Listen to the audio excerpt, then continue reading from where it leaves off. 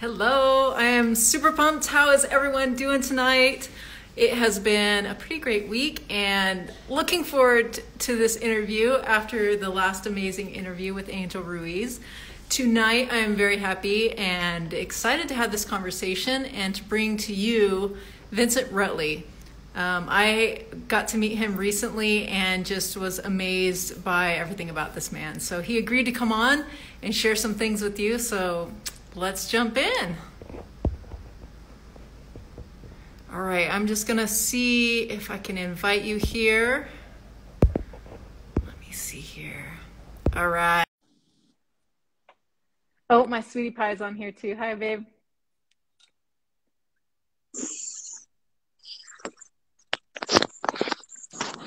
Hello. There you are. How's it going? Yo, what's happening? What's happening? I am like the weather was great, so I'm at the park. Oh, that's so awesome. Let me just go on out here and just get some fresh air while I get on with my girl. That's wonderful. Is she nearby? She can come and say hi. Oh no, she's not nearby. Oh, okay.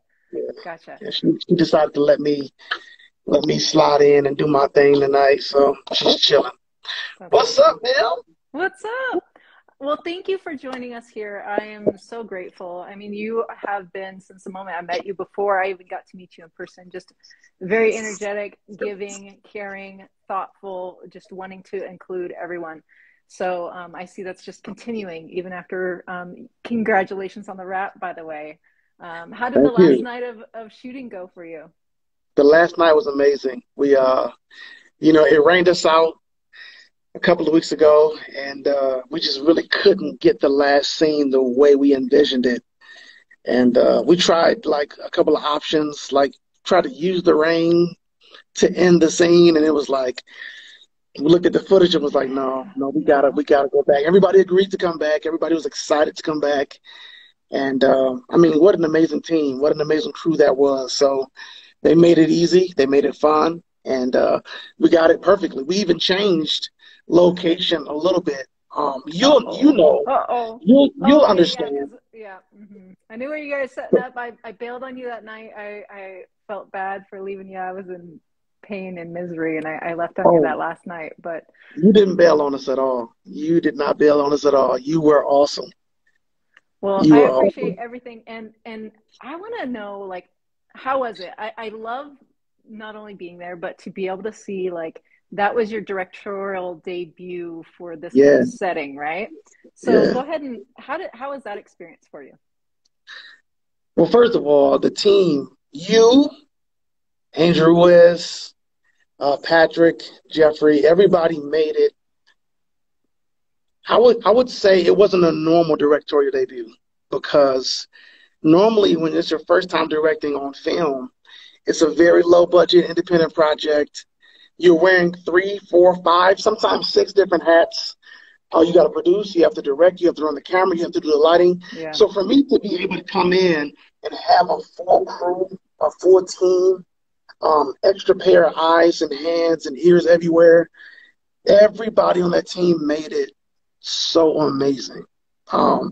As I don't know if I'd share with you, but coming from the stage play world, directing in stage plays for over 10 years plus, to be able to go to film, it was just like, it was a lot of training, a lot of preparation that happened back home in Detroit. I was groomed for it. I was ready for it. I think the only thing that would have stopped me from doing it the right way would have been myself, would have been my own confidence and things like that. But with that team, you guys spoiled me. You really made it easy.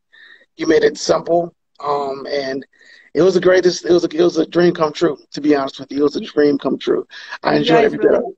You guys really did put together like a dream team there on set. Yeah. So it was my first time getting to meet everyone in person. I think the only person I had spoken to even before that was Cameron. So just, you guys, whoever was in charge of putting that whole thing together obviously did it very well. So good job on that. That's for sure. Thank you. I do want to jump back a little bit just to give people a little bit more of a feel as far as, your background. I know you said you got into acting in about around the 9th grade, and just looking over your stuff, man, you've done a ton of stuff, like just acting, directing, writing music, I believe, even all of that. So kind of tell us a little bit about that, your passion behind how that began and where you started.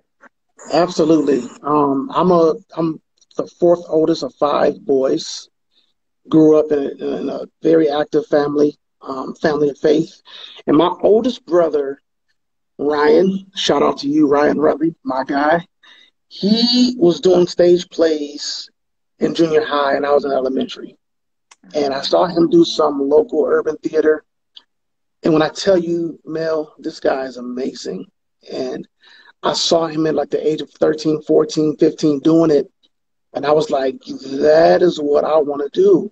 Then he went on to high school and he did the play. Have you heard of The Wiz? Mm-hmm. Yep.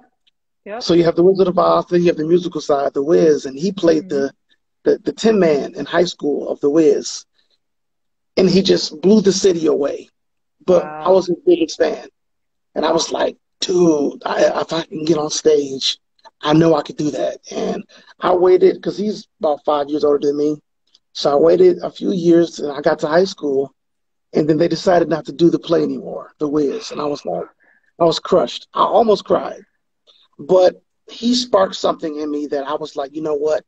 This is what I want to do. I was playing football at the time. And I remember coming back after the summer. And I had a practice with the football team.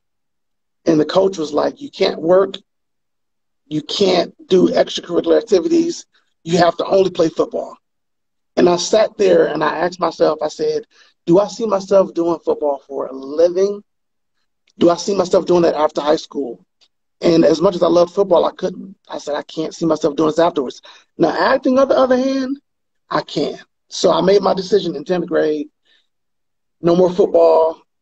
It's acting from here on out. My eyes were set. I was bit by the bug. And from there, it was all drama. It was all stage. That's really impressive. Like at that age, to be able to look forward and to really look, okay, what is it what direction do I want to go with my life in the 10th grade? Like, that's pretty powerful right there. That kind of really goes to show the kind of person that you are right there. That's very impressive. I know 10th grade, Absolutely. I was flipping burgers. I mean, I got back after 9th grade summer and I was smaller, slower, and I wasn't as strong as everybody on the team as I was in junior high. Junior high, I was pretty good at football. Come 10th grade, it was like, y'all getting bigger, y'all getting faster. And I didn't get my growth spurt until after I graduated. Oh, wow. So I was like 5'4", 5'5" in high school. I was like a little fart, but I knew on stage I felt like a giant. And I was at home on stage. So that was it for me. That was it. I love that. So you progressed we went through high school, graduated, in college you pursued it, and then also in the local community you really hit it hard. When did you start writing and like produce, like I forget which one it was, you did a couple right off the bat, like just took off the bat, you wrote, produced, directed, and starred in. Like, how did that happen? Well, shout out to my parents. Anybody that grows up in church that's like a PK, which is a preacher's kid, they know in church, you get your hands in everything, right? Like, you're ushering, you're singing, you're directing the choir, you're doing some media stuff. You're doing a little bit of everything. My parents saw my gift at 10th grade, and they gave me a chance to take over the drama team at the age of 17. And that was all of the practice. I was able to really perfect my gift. I did a lot. I wrote all of the skits and all of the church plays, and I directed them all. I produced them all at like 17, right? So I had a chance to really stretch out. Now, even though, church actors are different than urban actors, they're not professional. So that gave me even more of a training. I had to be patient. I had to be really attentive to the church actors, because I can't scream at you the way I can scream at a professional actor, because this is not what you do for a living. I can't You're see just you screaming at anyone. Yes. So I couldn't fuss at those guys, right? I had to be really patient and really kind and really, I didn't want nobody going back to tell my mom and dad, oh, he fussed at us in rehearsal. So I really had a great balance of teaching, writing, directing, and producing starting at about 17. And then once I graduated high school, I just acted in as many plays as I could. I wanted to learn the industry. I wanted to learn industry standards. I wanted to learn the lingo. I wanted to learn what does it feel like to be on a professional set and what does it feel like to be on a very unprofessional set. What do I take with me, the things that I can use as do's, and what do I take with me, the things I can use as don'ts? And I learned really young from other directors' mistakes and from their strengths, what would work for me. So I did about 5-6 years in the industry in Detroit in the circuit. That really stood out to me, and I'm glad you brought me back to that, because I wanted to make that point with you. I don't think I made it to you in person. Is I really noticed while you were on set, and I know people can get overwhelmed in situations, especially like if it's their first, but I never felt that from you. And you took so much time, not in a dragging out sense, but you took the time necessary to convey your vision to the actors and to everyone there. And you were able to describe it to the actor, and it was like, okay, and that's the way I'm going to look at it from an actor's point of view. And like, it just, the tips and everything that you were giving, and it just really, really helped you painted that picture for everyone. So amazing job at that. You did a superb job. Thank you so much. It's a lot easier when you're an actor first, and then you turn into a director. Is that your boy, Cam? That's a good point. Yeah, he's like, uh-oh, who let you two in here? Uh-oh. What's up, Cameron? Yeah, I was blessed to get a lot of training. I had a few mentors back home in Detroit that really took their time with me, and that was one thing that I wanted to be known for. I wanted to be known for making sure that your experience on set was the best experience. Something keep getting me is crazy. Oh, no, I'm laughing because Cameron's talking. Cameron's doing Cameron. He's like, he told me to stop picking my nose a lot. Oh, my goodness. Cameron is amazing. Cameron is a nut. He is. Very he gives amazing. Energy, that's for sure. Just gives everywhere. energy. Gives energy. There you go. But I thank you for that. Yeah, I try to pride myself on making sure I'm connected and taking my time before we got on set to build those relationships with each individual actor and say, every connection with these guys is different, but as long as I have a connection with every actor, we'll be good. Yeah. And it worked. Yeah, it worked you definitely connected. You connected with everyone there. So yeah, very well done. Thank you, man. I want to jump in. So here you are, you're asking yourself all the right questions to be able to go down the path that you want to, feel what's in your heart, feel what's right for you. And then, there might be a gap in there that I might be missing. Feel free to jump in there. But then, was it 2011? Is that when your accident happened? Yeah. Yep. So what happened there? Like, what was going on in your life? What happened there? Describe the process and what kind of impact that such a catastrophic accident had on your life.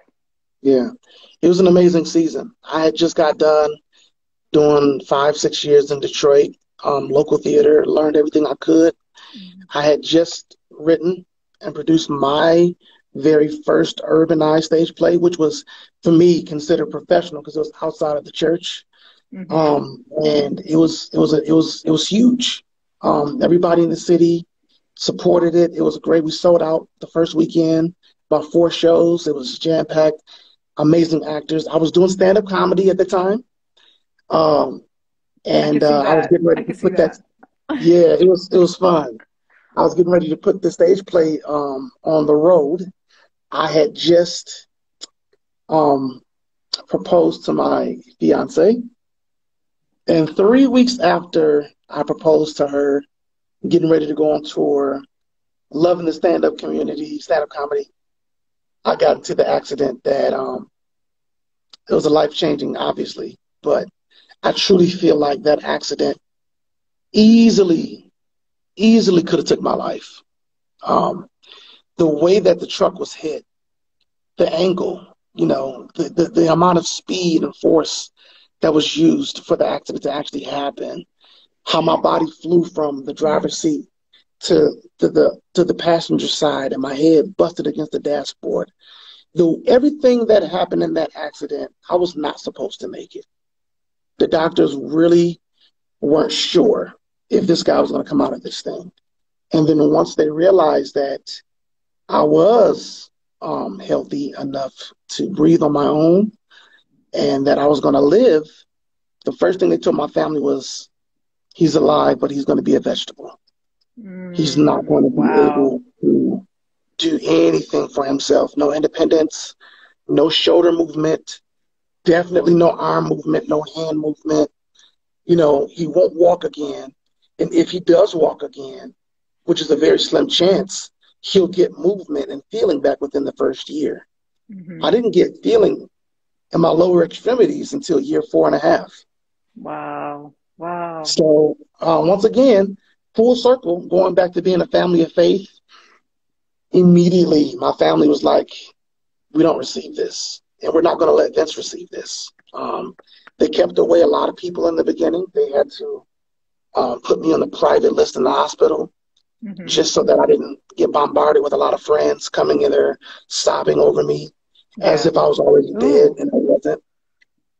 Yeah. Very smart move. Very smart. Yeah, my mom was like, no, we have to, because we had visitors just popping up at my room, and they were like, well, who are you? And if anybody would have seen me in that state, it would have made them feel like, yo, he might not make it out of this. You know, it was really bad. You see that, you see not only their reaction, but also the reflection of you in their eyes is a powerful thing. Yeah, absolutely. And I was so grateful for my mom and dad for doing that. It wasn't because I was a celebrity and they didn't want, you know, fans coming. It wasn't like, it was, I had a lot of people that I was connected to at that time. And they were on Facebook like, yo, Vince is in an accident. What happened? How is it? You know, how serious is it? They were really, really scared, and they didn't even see me.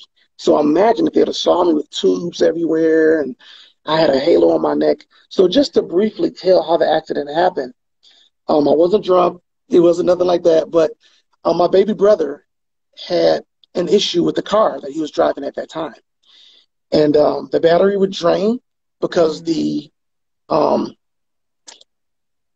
alternator was going out. So alternators drain the batteries. Yep. So he's literally on the highway, Mel, and then the car just powered out. You've been there. It's crazy, right? So he's on the highway, and he pulls over to the side of the highway, calls me and says, hey, man, look, I need you to come and jump this car right quick. It's acting crazy. The battery's drained. So I'm like, I'm 10 minutes away from where you are. I pull up behind him on the side of the highway. We assess the situation and the location where everything at. And I said, okay, look, when traffic clears, I mean, this is I-75, one of the busiest highways in Michigan. I said, when traffic clears, I'll pull out from behind you, and I'll pull out in the middle of the highway, and I'll turn and I'll face you on the side of the highway. That way I can jump it, and then we can pull out. And traffic cleared up. Like, he was like, it's clear, go. So I don't put my seatbelt back on because it's like, you know, this is the quick little routine, it's nothing. So I go out to the fast lane, which is the furthest out, so I can get ready to make my turn. And I tell you, this pickup truck was coming off the exit because we didn't see him. He was going about 85, and he was booking it. So as soon as I was turning to face the side of the highway, it was the perfect timing for a disaster. Yeah. And they hit me right in the middle of my pickup truck. And you see the pictures, it looks like my pickup truck was split in half. You can see straight down the middle of it.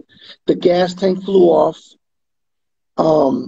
Once again, I flew from the driver's side to the passenger side. I bust my head on the windshield.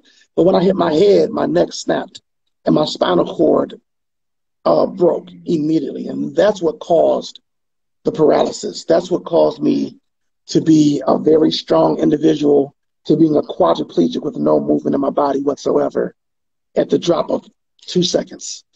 And I didn't see it coming. So when I got hit, when my head hit the dashboard, it knocked me out immediately. And I didn't remember anything. I didn't remember the sound from the car coming. I didn't see the lights. I just woke up in the hospital, and they were like, "You're paralyzed." And my fiance was standing right there by the bed.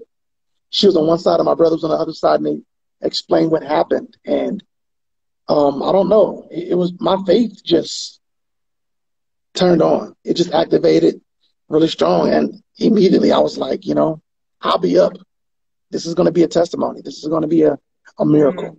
I'm going to be a miracle. And from that day, it's been 10 years. Every day I wake up, I'm trying to ask the Lord, is today the day? And I think I'm so confident and so happy, and so I just have so much joy because, first of all, I'm alive. Like, you're talking to a guy that they should be saying, R.I.P., rest in peace to Vincent Rutley. 10 years, you were on your way, brother. You were an amazing talent. They should be saying that right now. Yeah. And I'm here, right? Like, you're not ready to rest, man. I don't have my full body. I don't have my full movement yet, but I have my mind. I have my personality. My personality never changed. The doctors thought I had brain damage, and my mom was like, no, he's just silly like that. Like, he's a goofball. Like, he's crazy. And I've been cracking jokes. Here's one thing. Like, I can see it in every time you talk, everything you do, all of your posts, I hear it, and I hear the vision that your parents had and how they knew that they needed to protect you. And it comes back to everyone in the way that you talk, because how you said, I don't have full movement yet. And every time I see that so often in your posts, and every time I'm like, yes, because I know one day you'll be there because you know it.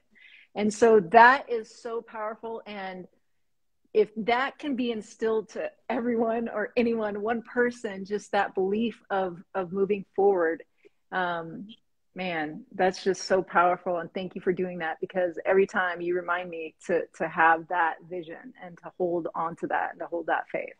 So you're awesome. And Cameron says you still got your looks. still there, poking and saying, hey. Ain't nobody, I'm not reading any of his comments until after we're done. None of his. Anybody else's, I'll read their comments, but not Cameron's. Yeah. Oh, man. I love that guy. That's Thank so you. strong and that's so powerful. And how, like, what was it? Because then that was, so 2011, and then by 2014, you were back on stage doing your thing. Yeah. How did you get there? Like, what was that process? And, what was calling you to the stage? Was there a specific thing that you're like, I need to do this, I need to do that? Or was it just being grateful every day, like you said? So that's a great question. And that was a really interesting part of my journey. Anybody can imagine, anybody going from regular life to quadriplegic, the thought process, it was all mental. At that point, it was like, wow, I had to make up my mind from day one. I had to decide what kind of person am I going to be going through this process. I don't know how long I'm going to be down. I have no idea. First of all, my wife married me in the hospital. So that... I love her so much. That part gets me every time. Anybody else would have left. Anybody. And realistically so. Like, I would have understood, right? For 25 or 26, who wants to just accept this type of challenge? But she said, I'm with you. I'm in this thing with you. We're going to go through this together. And that sparked something in me that said, I'm alive. I'm going to live. I'm alive. I'm going to live. That was it. And from that point, it was all about healing and getting stronger. I knew that I was going to eventually get back to the arts, but I didn't have a plan to do it in the chair. I told myself, once I get strong enough and once the healing takes place and the strength comes, when I get back on my feet, I am going to get back into all the things I used to do. And that was my plan. 2014 came around. I had been through therapy for 2.5 years. I had been married for 2.5 years to the love of my life. Life wasn't perfect, but I was in a good place. I was in a great place. And I started to write again. I fell in love with writing all over again.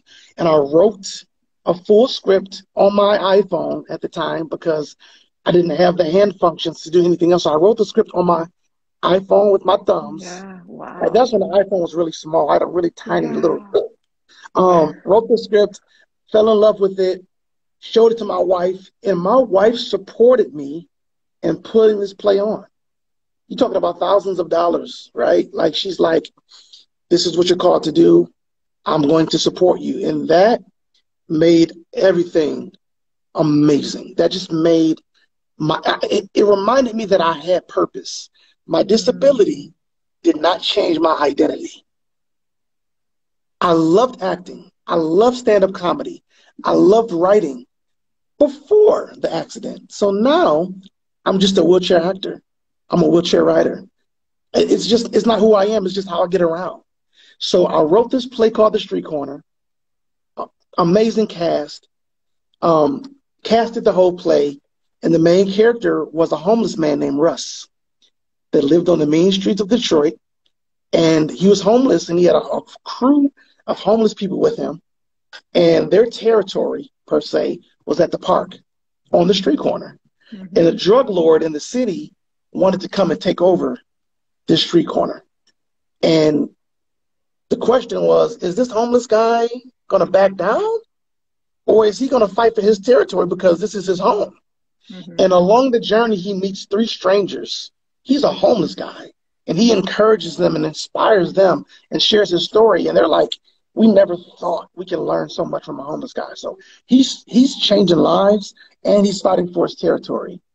I casted this with an amazing actor out of Detroit, Eric Dion. My brother, Eric Dion, singer, great talent. And the more I worked on the pre-production, the more I worked on the development of this script, Mel, I keep hearing in the back of my head, Vince, you know you're supposed to play this homeless guy. And I'm like, I'm waving it off like I'm waving this fly off right now. And I was like, no, that's not the plan. It wasn't that I wasn't confident in acting. I still didn't have the strength of my diaphragm. My core was really weak. I couldn't hold myself up that good. It was just a lot of factors that made me feel like I wasn't ready. And I couldn't sleep. I could not sleep. And one night, I turned to my amazing, beautiful wife, Reese. Shout out to my wife, Reese. I love you, baby. That's my baby. Amazing, amazing woman, man. And I looked at her and I said, I can't get this out of my spirit, but I'm supposed to play that lead character. And I didn't want to. That was the thing. Some people are like, I wrote it. You're not doing it right. I'm going to do it myself. You know, I didn't want to take the stage yet. But there was something within inside me that said, you're called to this. You're not supposed to wait until you get out the chair. You're supposed to do it and touch as many people in the chair as you possibly can. Because once you get out the chair, your connection with people won't be the same. And I realized that being in the wheelchair was not my punishment. It was not, oh, I did something to deserve it. It was not, oh, God doesn't love me. It's my assignment. This is my assignment. I am in this chair because God has a plan for me in the chair. My wife, she prayed because she's a woman of faith too. And you know what God told her, Mel, when I was in the hospital? And this gave her peace and it gave me peace. He said, I am going to take Vincent places in the wheelchair that I could not take him on his feet. I'm supposed to be here. I don't know how long.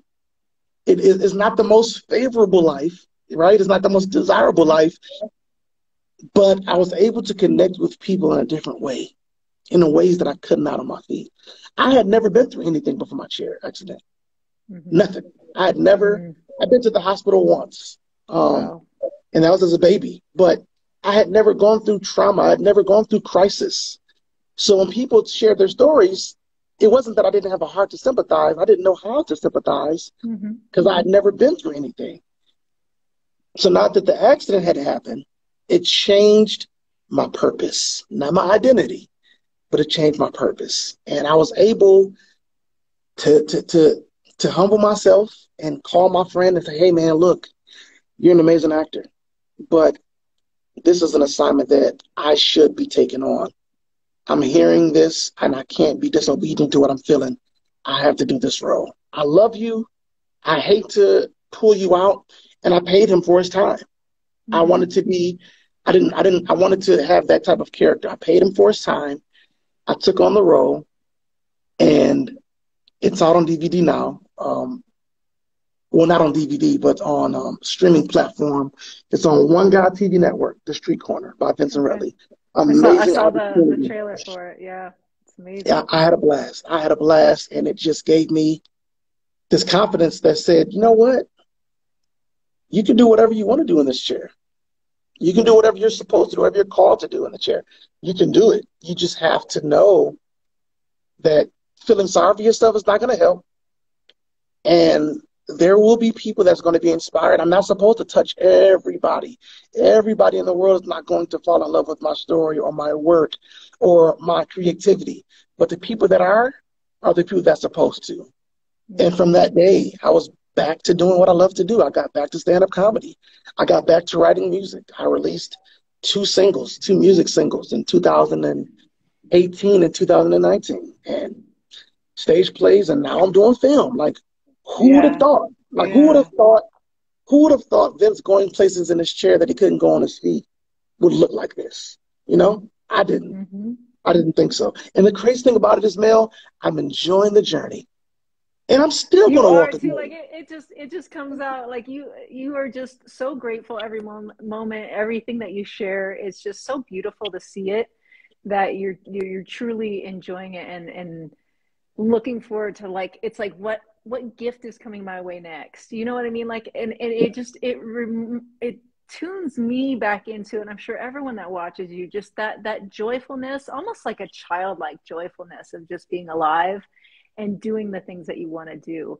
And I love every post that you do and everything that you do. And I'm huge. I'm big into like a connection. I get a connection through like working out and stuff. And you continue to do that. And again, that's where I see a lot of the comments as far as, when I am there, and man, the progression you have made in your physical abilities, that's impressive too. I'm so excited for you. Thank you so much. Thank you so much. What is it right now? What are your goals for film acting, for filmmaking or creation? Like I can't even, like, it's hard because I can't even say, acting, directing, writing music, where do you want to go in your career or your calling? And also, like, what direction do you see your life heading in? Great question. I am a believer of Jesus Christ. That's who I am. Mm-hmm. I want my work to represent who I am. And when I write my scripts, I don't like writing scripts just to have something out there. I like to write realistic, true stories that can compel the heart and that can change lives. My goal is to be a Christian filmmaker, a faith-based filmmaker that produces movies, sitcoms, reality shows, documentaries, cartoons, so on and so forth. I want to create every level of the arts from a faith-based standpoint, not pushing my faith down people's throat, but really just showing them the reality of the lifestyle that goes behind it. Most Christ followers have amazing testimonies. They weren't always in the faith, right? Like, they faced depression, and they've seen death. They've seen molestation. Like, they've gone through the same things that everyone else has gone through. But the difference is there's a different perspective. And that's why people look at me and say, how do you have so much joy? It's because I have a different perspective on life. I do. And I want to share that through my writing, through my producing. I decided last year, after I have only done stage plays my whole life, it's time to tap into film. And once again, I run everything past my wife. That's like confirmation. First of all, because she's my partner.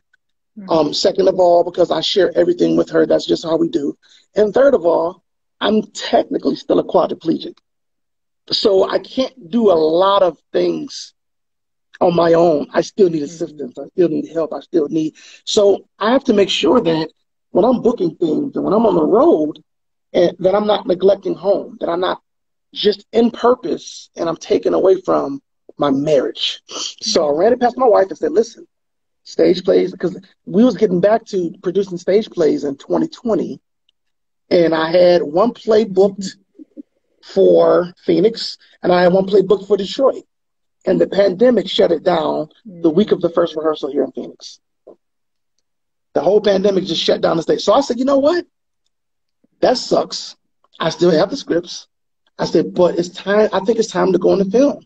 And my wife said, I think so too. And the question was not should I do film? The question was, how do I start? Even though I've been doing acting, producing, directing for years, stage play world is a whole different market, right? I'm in Phoenix. I've been in Phoenix for 3 years at that point. I didn't know anybody. So the question was, how do I get on sets? How do I get experience? Because I can't just say because I'm a writer, because I'm a director, I'm going to go and jump into film. I have to learn the lingo. I have to learn, the industry standards, the look. How does my script need to look compared to a stage play script, to an industry movie script? And I had to ask myself, what all do you need to be confident to be a filmmaker like you are confident in being a stage play producer? And it was just experience. I need experience. So I started calling up all these local companies. Hey, do you guys have a mentorship program? Can I come in and just gleam and just watch? And the pandemic was just coming to an end, so nobody had that in-person connection yet. And I had to remember, dude, you're an actor. You're an actor. Get roles, get on these film sets, and just soak it in the same way you did in Detroit as a stage play producer. Before I became a producer, I became a student to the game. 5-6 years. Nobody has to say it's going to take you this long, that long. It's different for everybody. That's how long it took me to perfect being a confident stage play producer. So I'm duplicating the same thing. So I started doing film 2021. Around this time last year, I got booked for my first film. I just went to all these private Facebook groups and auditions and actors and Phoenix actors, Phoenix filming, and I just grind. And I found a lot of low budget stuff. One of them just so happened to be a Netflix movie. Like, what? And I'm on these sets. There's and a I'm lot of gold nuggets here. Yeah. I'm just soaking all this stuff in. It started with me just going to these private groups, and I started submitting for all these projects. I didn't have any footage on film. I didn't have this crazy resume on film. All I had was my experience from stage plays, my confidence that I can do this, and my confidence that the time is now. So I went to these groups and I started posting my picture and saying, hey, who's looking for wheelchair actors? And I started booking stuff.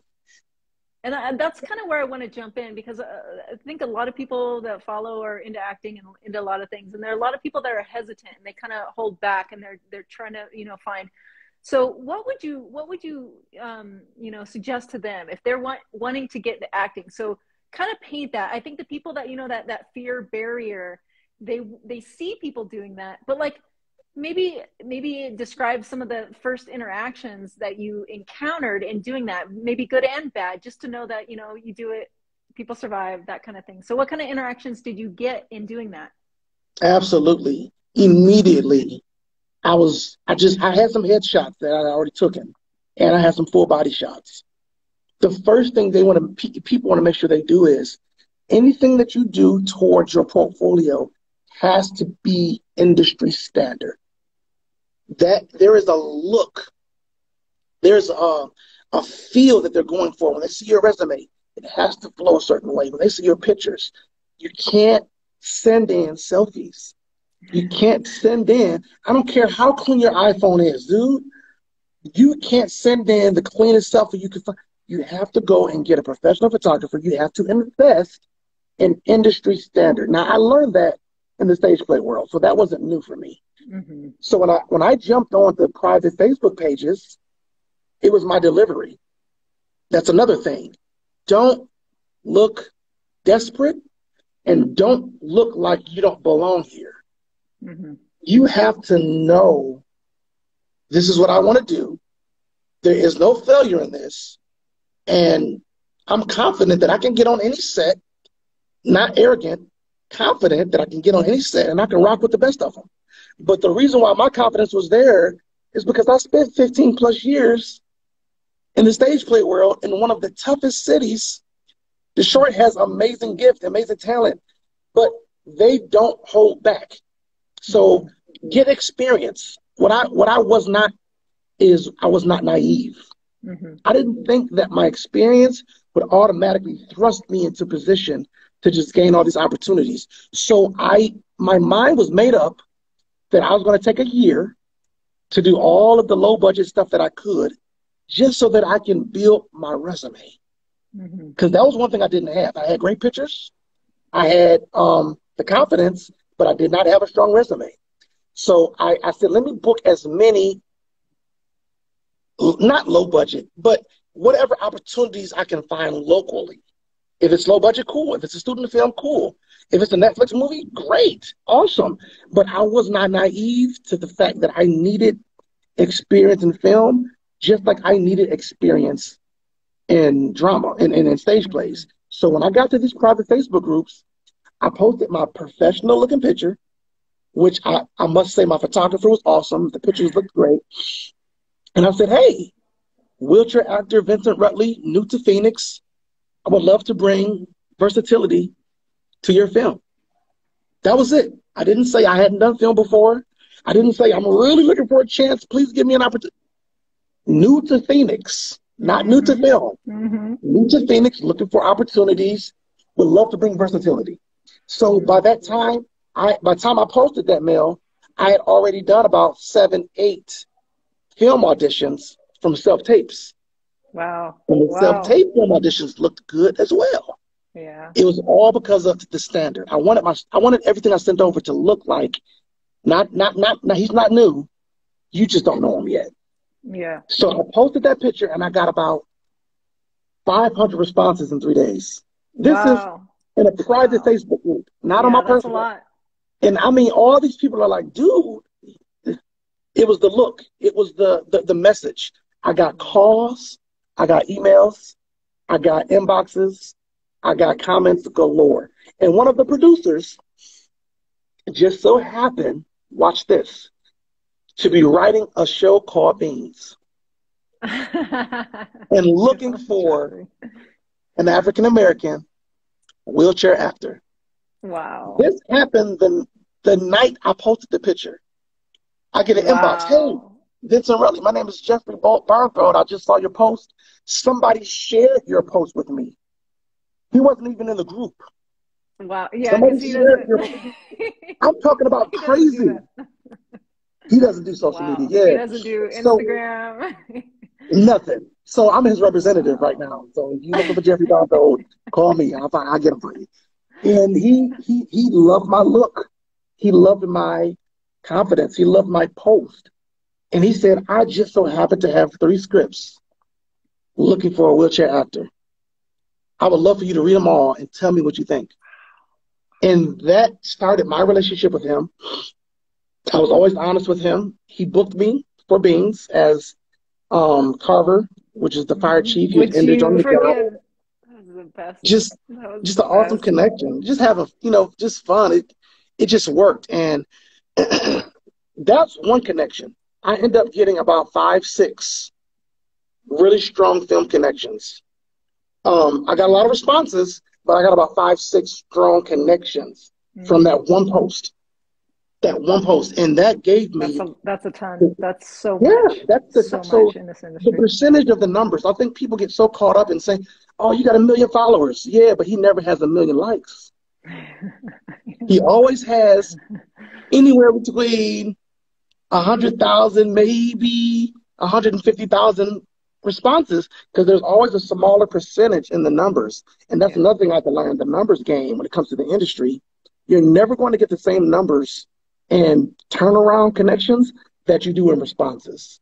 So that same guy, right? And it's the same with auditions, you know, same with what you put out there. It's going to be such a small percentage. You get used to the number game and it'll mess with your head less. It's just what it is. It's just what it is. Now, this doesn't happen normally. I'm going to say this piece and then I'm going to let you get to the next question.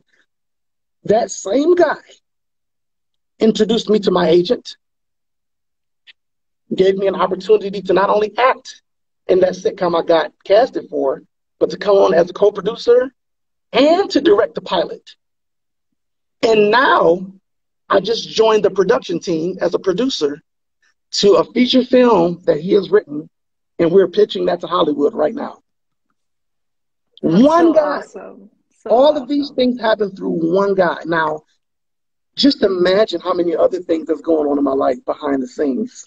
And it's a lot. But that's what happened with one guy, with me being confident to just put myself out there. I wasn't naive. I didn't think it was going to happen this fast. But I put myself in the position to gain traction and attention by the right person or the right people. That's ultimately setting me up for a successful career. Yeah. So it doesn't take a lot of time. It doesn't take a lot of money. I've been doing film mail for 1 year now, and I've booked 7 movies, 2 commercials, a sitcom, and probably hundreds of auditions for voiceover work. And I got a few voiceover jobs as well. That's another thing. Mm-hmm. You know, I think if people stop limiting themselves and thinking, well, I'm just an actor. No. Try voice acting. They get paid very quick. I think just what you said right there, just if people stop limiting themselves. Yeah. Just stop limiting yourself. And whatever it is that you're looking at, whatever you're thinking about, the buts, just take that out and just go full bore and have the confidence, like you said, not new to film, new to Arizona. You know what I mean? Like going in with that confidence, people want to see that, especially on a professional set. They want to know that you're going to be able to perform, you're going to be able to come through. And if you're hesitating at all, they'll be able to, you know, sense that.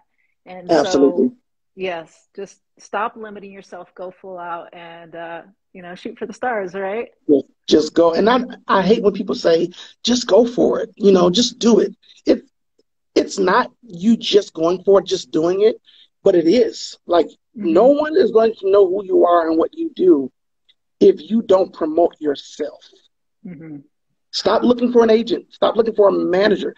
That stuff comes with time. That stuff comes with experience. It automatically happens when you put yourself in the right position with the right people. It's all about relationships.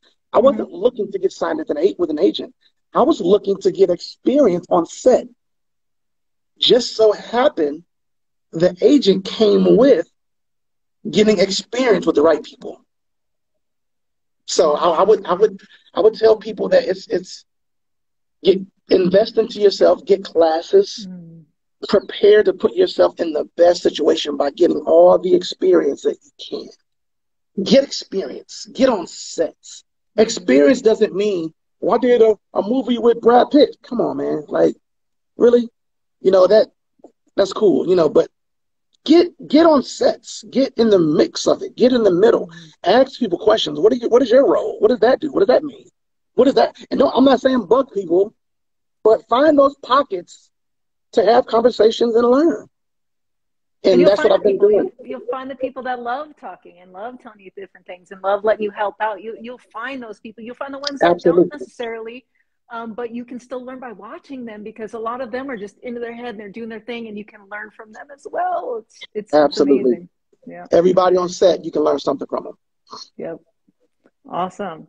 Well, this has been absolutely amazing. And is there any, I mean, you've shared so much. Normally I ask, is there anything you want to share with anyone that's, you know, wanting to go into acting, film or filmmaking? I don't know if there's anything else because you gave so much there, but if there's anything else, please do. Where do you want them to go to see you or to consume your stuff or to get in touch with you? What's the best place to hit you up at? I'm a social media guy. I comment on everything. I look at every comment. And you make wonderful reels, by the way. Thank you. I'm just now starting to do reels. I'm I'm not as good as most, but it's fun. I love being able to show the behind the scenes. I love being able to give people a look at what it looks like to be a part of the industry. And one thing I want to share is that any viewer that's on here, I want them to know that there's only one thing that is certain about the industry, one thing that's guaranteed. And you know what that is, Mel? That nothing is guaranteed. I did not see that coming, but you're absolutely correct. One thing that's guaranteed is that nothing, and most of the time, that's a tough pill to swallow. And then sometimes it's a great thing. I've had auditions where they let me, oh, you'll just be the little extra guy standing in the background dancing. And I danced so good, I danced my way into the lead role. Kid you not. Kid you not. That was not certain. That was not guaranteed at all. And people can't go to set thinking, oh, I'm just an extra. Make sure you're groomed. Make sure you're looking great. You're feeling great. You never want to go on set thinking, oh, I'm just going to do this. I went to a set last year, around this time last year, and the production said, oh, student film shot at ASU. And I didn't get my hair cut, Mel.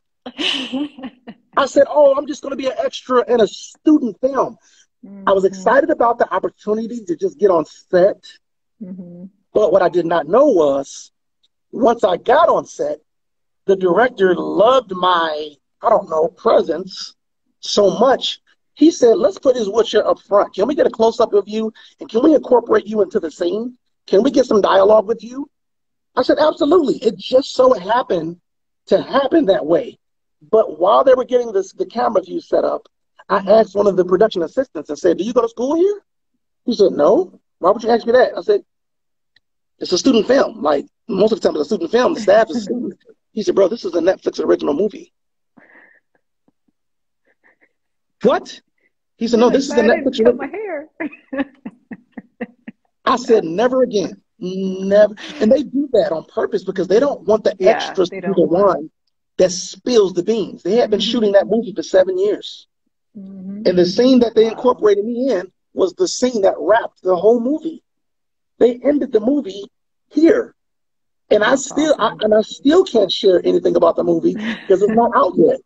So they're going on 8 years producing this film. But never underestimate any opportunity. I didn't know that the one guy that commented, that reached out to my post, would be the one guy that would give me my first opportunity to direct and film, and my first opportunity to be a producer on a huge feature film, a real feature film that we're in the middle of pitching to Hollywood right now. Why would you trust me to be a part of that? Because I came in confident. I knew that this is what I was called to do.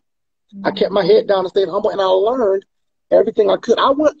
Once again, he gave me opportunity just because I wanted to get out there and have experience. So in 1 year, I go from being a guy that's starting off in film to being a producer on a feature film and directing in film and acting in film. And, like, this is crazy. But I just preparation.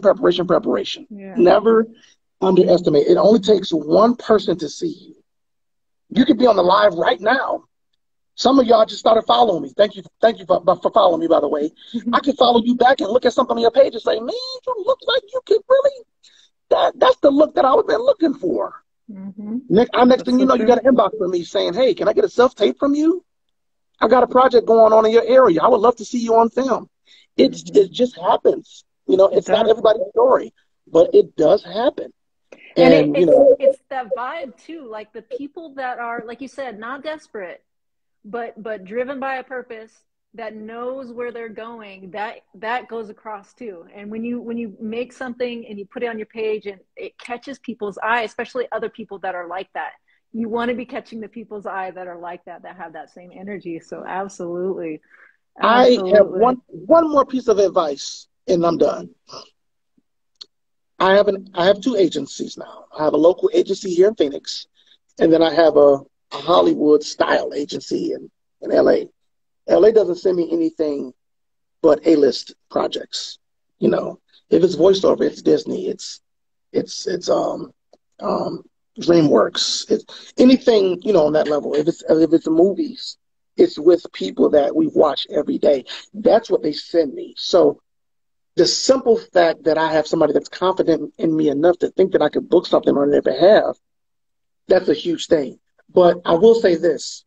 I just auditioned for a really big project. It's straight to network TV. Awesome opportunity. The actors that are starring in this project, I just saw him come off of one of the biggest TV shows that's out right now. And this is his next project. I say all that to say, I auditioned for it. I got a call back. Ooh. They loved me. But then I got an email 2 days ago saying that I didn't book the role.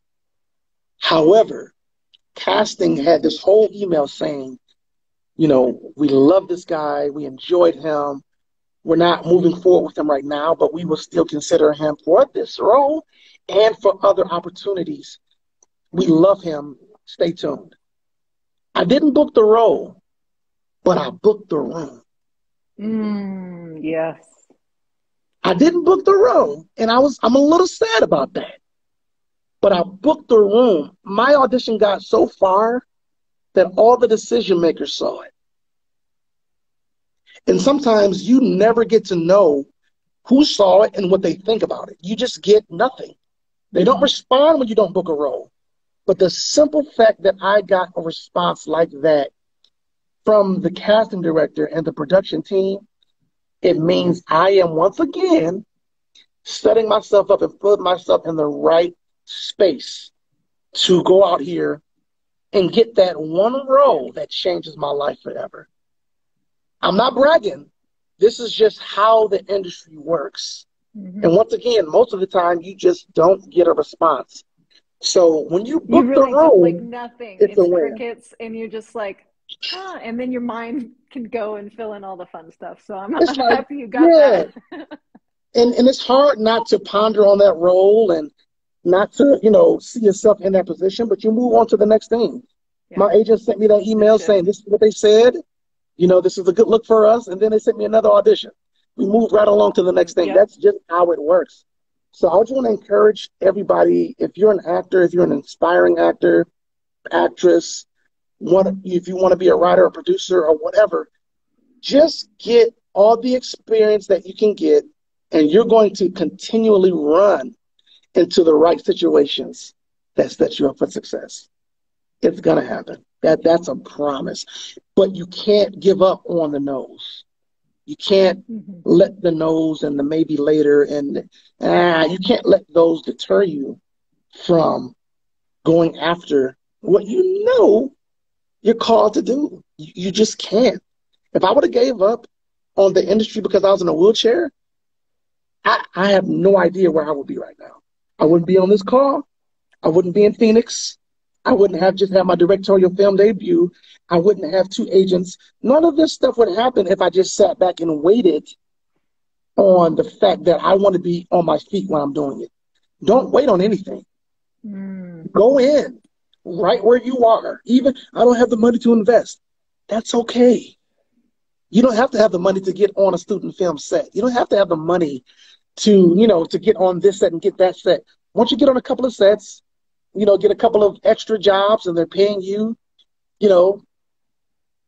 a day, take that money, get you some photos, make sure that everything looks like it's industry standard and industry quality so that nobody has to swipe left on you because you don't look like you belong here. So you don't feel like you belong here. His lighting is bad. Swipe left.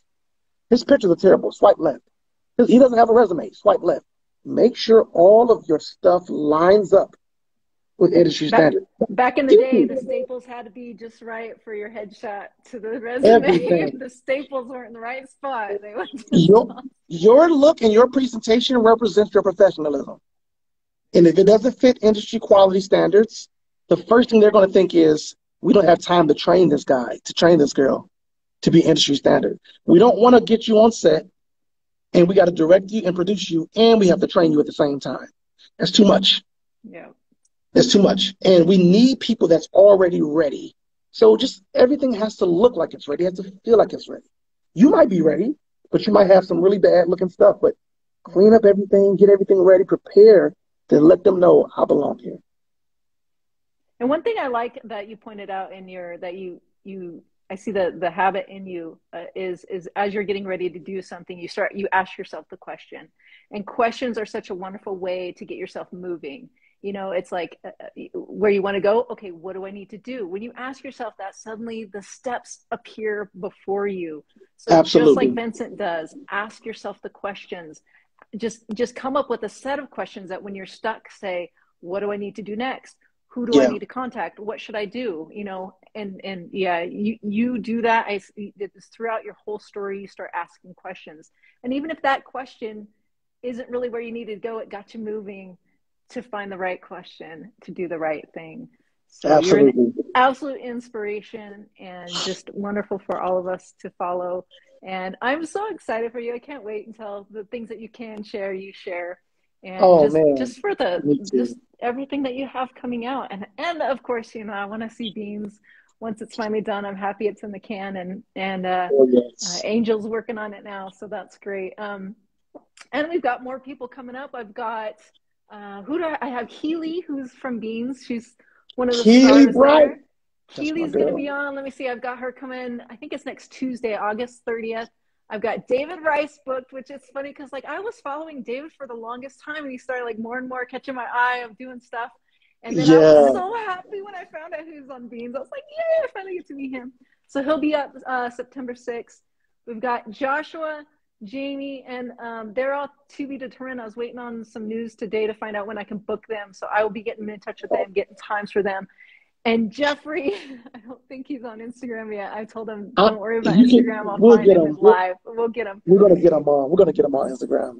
That's amazing. You have an awesome lineup. That is going to be. I'm gonna watch every single one of them. I walked on set and I'm like, I want everyone to come on the show. It's so great. So, yes. And this is great what you're doing. I wanted to just take a minute and let you know that you helped make that set what it was.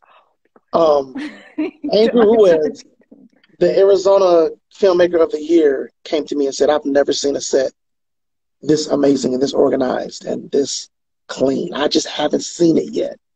And the people that you guys chose, you reached out to me a few different times. And then the night before the shoot, I got on with you and I'm like, yo, I absolutely can't love to thank you for just your heart being willing. And then I fell in love with your spirit and your servitude.